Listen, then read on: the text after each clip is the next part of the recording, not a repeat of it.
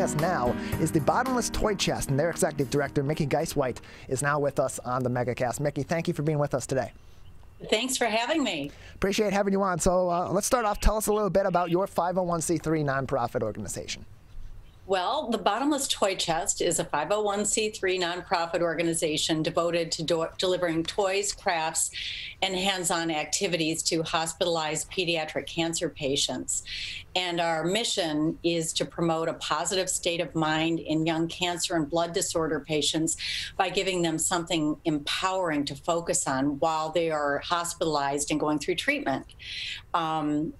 So we are extremely delighted to be part of, the larger mission of Share Detroit, because they're helping us get the word out about what we do and how people can help us locally. We're joined by Mickey Guisewite. She is the executive director of the Bottomless Toy Chest, joining us today on the MegaCast as one of our Share Detroit supported charities and nonprofits as we approach Giving Tuesday. And so you're the executive director of the Bottomless Toy Chest, but what was the purpose behind, or what was the story at least, behind the founding of this organization? Because we have a lot of organizations that are delivering different goods or different services to kids that are sick in the hospital for a number of different reasons, not only cancer or blood disorders, but other diseases and conditions as well. What ultimately led to the founding of the Bottomless Toy Chest? Sure. I started the Bottomless Toy Chest after my own son went through 8 extremely difficult months of cancer treatment.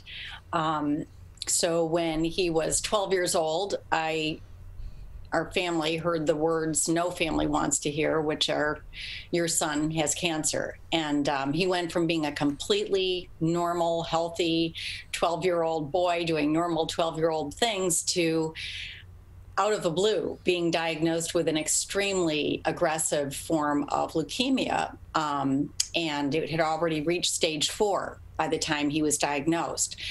So as you can imagine, our entire life was turned upside down. He was pulled out of school. He was hospitalized. He spent most of the time in the hospital. And, as a parent, you want to be able to fix things, obviously. And cancer is something you cannot fix. So I spent as much time as I possibly could with him in the hospital day and night. But I just sat there going, this is really, really difficult situation. And what can I do to help my son, feel better and try to get through his treatment? And so I found that one thing I could do is bring him activities and toys to do while he was in the hospital getting treatment.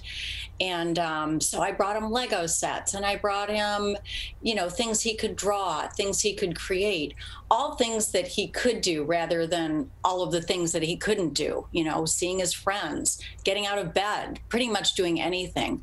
And I found that the more I could do to keep him busy and engaged and focused on positive things that he could do, the better he responded to his treatment. And, it made it easier for nurses to do their work, for the doctors to do their work. It made it better for my son, and it ultimately made it better for every single person involved. And so I promised myself, if we ever got to the other side of this, I really, really wanted to create a program that could help empower children with toys the way I had seen toys empower my own son when he went through treatment. And so I'm going to jump to the happy end of the story, which is miraculously my son did recover and completely. And I really, what started as a one hospital toy drive developed into a year-round program, which now operates in hospitals all throughout Michigan, as well as hospitals in Kentucky, Ohio, Pennsylvania, Georgia, Texas, Oregon. We're even shipping overseas.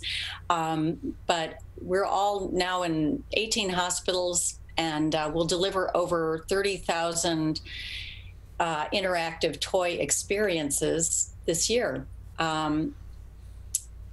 So a few things about our program that I think are a little bit different.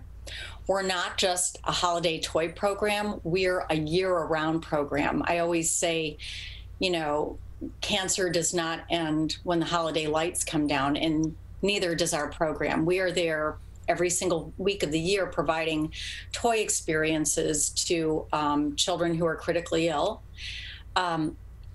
We have a bunch of different programs associated with our, you know, main toy delivery program. And something else I think that differentiates us from maybe some other programs, because you asked what makes us a little bit different. Sure. Every single toy that is delivered from the Bottomless Toy Chest is gift wrapped in cellophane, and it's tied with a ribbon, and it has a tag on it that says, "From your friends at the Bottomless Toy Chest." So we do this for a number of reasons. First, it's to keep the toys clean, because, you know, most of the kids that we see aren't even able to use the hospital playrooms that other kids are able to use because their immune systems are so low. So it keeps the items clean.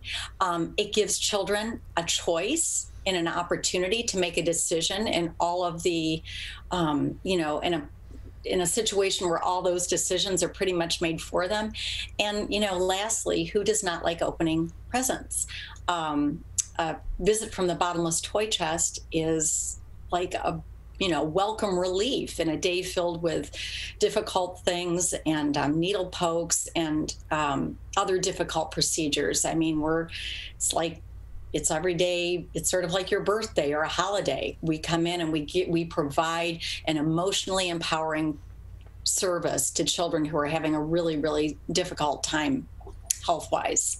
So these are really difficult situations for the children, obviously, but also for the families, dealing with a severe illness in your Yes. child, and especially over the last 20 months and counting that we've been dealing with COVID-19, that had to make that toll that much tougher. How did it impact? How has the COVID-19 pandemic impacted or changed in some ways the operations of the Bottomless Toy Chest, and how have you been able to persevere through the challenges of the past 20 months plus to continue these vital services for children? Sure, that's just such a great question, because I think for everybody, the world kind of stopped, right? Didn't it? Yeah. About 20 months ago now, it's hard to believe, when COVID hit. And yeah,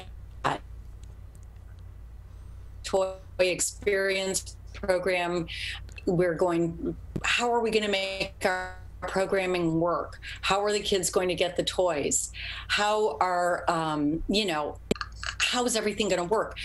But at the Toy Chest, you know, we're all about, our program is based on what we can do versus what we can't do. I mean, that's what we try to impart to the kids we serve. So we really did switch up our programming. Instead of, in many cases, because of hospital protocols, we couldn't do in-person deliveries anymore, obviously, out of safety and health concerns. So we pretty much switched over to delivery service, where instead of, you know, going room to room with our cart, we would come to the hospital with our van, we would unload, we would work with the social workers and nurses, deliver toys directly to them, unload at the hospital door, then they would be responsible for, you know, delivering the toys for us. We also have a bunch of other really fun programs throughout the year, aside from our delivery program, which, like I said, we handled by pulling up with a van or, you know, shipping things by mail to the hospitals. Other programs that we have, like our Tons of Toys program, where we typically transform oncology waiting rooms into winter wonderlands and make a big party for the kids, and, you know, the families come and you can do crafts and games and you get, as I said, tons of toys. Well, that wasn't going to work last year.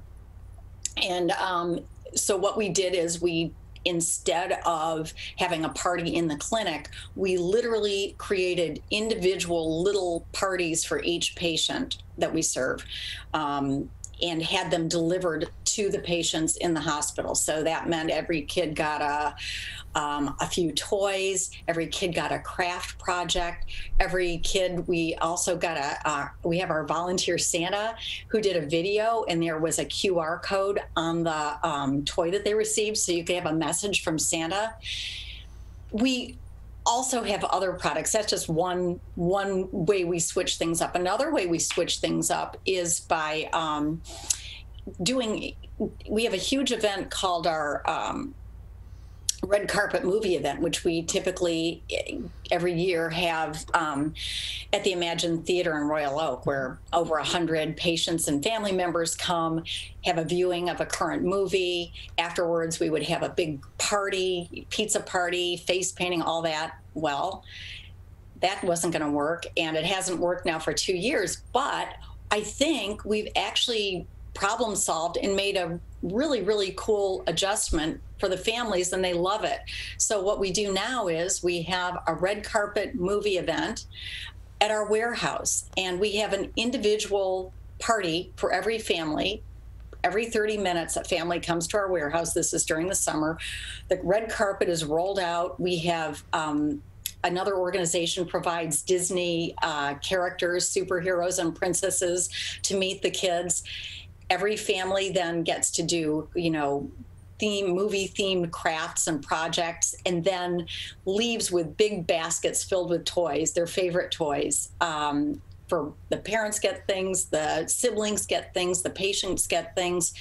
In the end, and they all get a gift certificate so they can go on, when they get home and watch a movie. So all of these things take a really terrible situation, going through cancer and being critically ill or in hospice care, and we try to create normal, fun activities for the family that they'll always remember no matter what happens.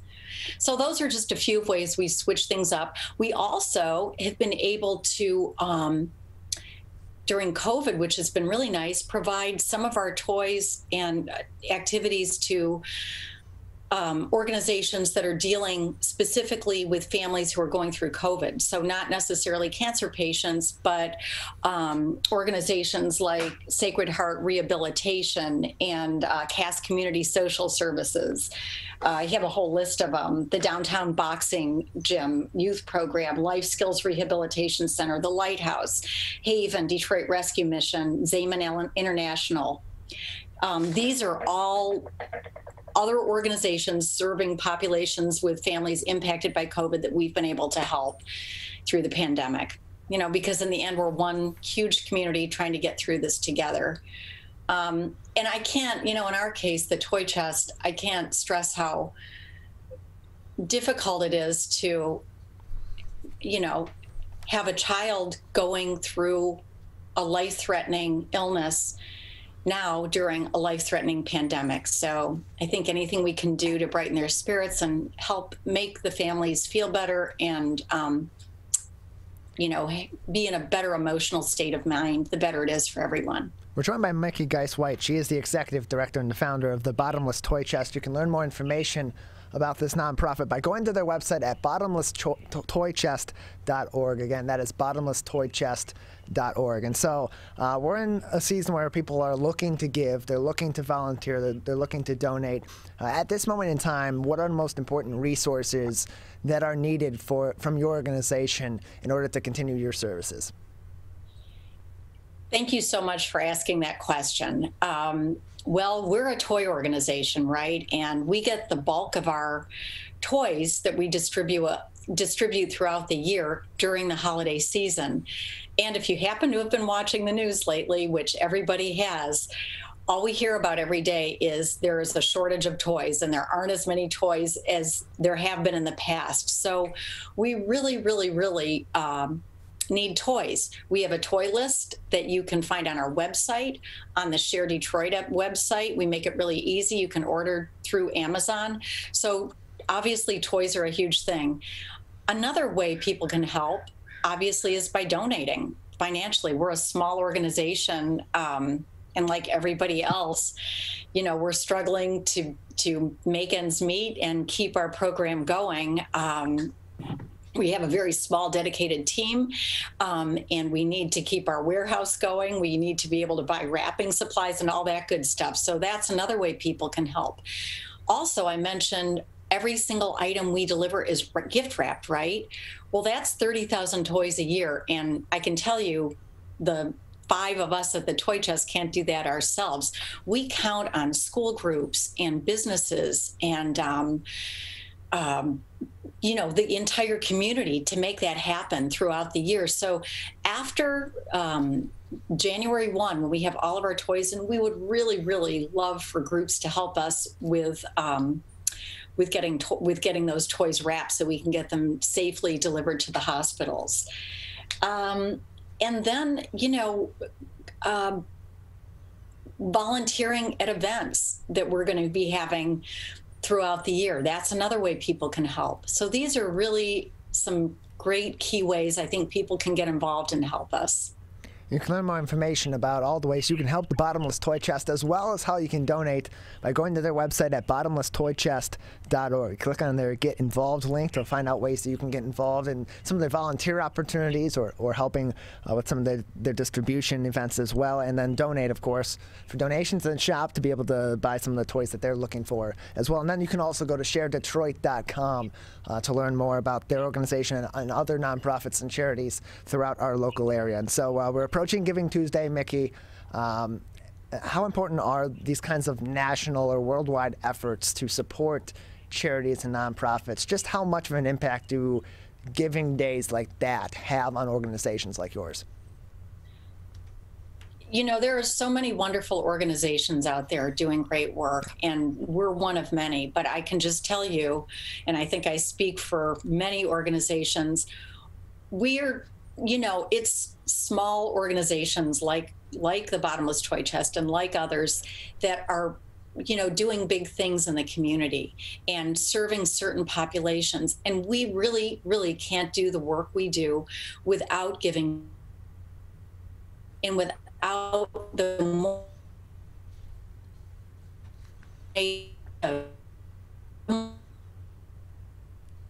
So every single penny that comes in goes directly into our program and helps serve children who are going through cancer treatment and children in hospice care and children with blood disorders. I can't stress how important a day like Giving Tuesday is. I mean, it kind of means everything to us. So we really appreciate all of the support that we can get on that day. And obviously throughout the year, as I said earlier, we're not just a holiday organization. We're here every single day bringing toys, joy, and hope to sick kids. Mickey, just another couple minutes with you before we'll say goodbye today. Anything else that would be important at this time for our audience to know about the Bottomless Toy Chest, or other things that are coming up in the future that they should be on the lookout for from your organization? Well, we do have some very specific toy needs, and I know I think when we think about cancer patients, pediatric cancer, we think probably ages 3 to 10. But one thing I wanted to point out is that children can literally be born with cancer. We serve children, we serve infants. So we serve from infant age, 0, pretty much right, after giving birth, all the way through another huge group of children, not children anymore, but teens and young adults that we serve. So we're from 0 up to age 22. And I think a lot of the times the infants and also that teen group, which is a huge portion of the population that we serve, get not overlooked intentionally, obviously, but people just don't know that, we've got 16-year-olds and 17-year-olds that are sitting in a hospital bed, that, mom and dad are doing the best they can, but the family is financially strapped and overwhelmed by just getting through treatment. And so when we're looking to donate to the Toy Chest, those, we like getting things for all groups, but sometimes I think that if we could focus maybe a little on the infants and really, really on those teen girls and boys, young men and young women, we appreciate those gifts very much. Well, Mickey, we appreciate your time. Thank you for telling us more about Bottomless Toy Chest. Oh, thank you so much for having me. I really, really appreciate it. Thank you.